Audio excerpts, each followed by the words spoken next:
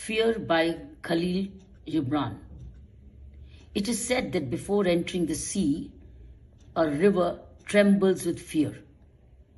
She looks back at the path she has traveled from the peaks of the mountains, the long winding road crossing forests and villages.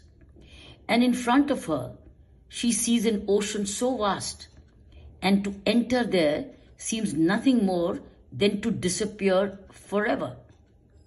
But there's no other way. The river cannot go back. Nobody can go back. To go back is impossible in existence. The river needs to take the risk of entering the ocean, because only then will fear disappear.